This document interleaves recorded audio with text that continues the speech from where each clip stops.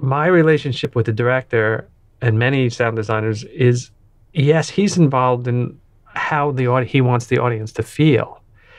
And quite honestly, he's less interested in what the quality of the sound achieves that than might be a volume level or a softness or an EQ.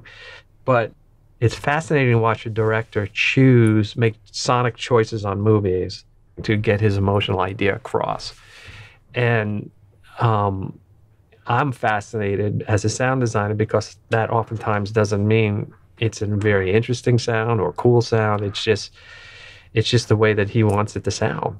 The sound designer has a lot of control over what elements he or she uses to make the audience feel a certain way, but ultimately that will be determined by the director in the mix. We'll all sort of help him get that. And again, I reiterate, I'm always fascinated by what directors think is the right sound for a certain scene. And oftentimes it's out of our realm of understanding as sound people because we're focused on the sound and he's or she is thinking way above that. They're not seeing it myopically as we are sometimes. They really see sound as this very important part to help shape or help get across that emotional idea that they're trying to tell the audience.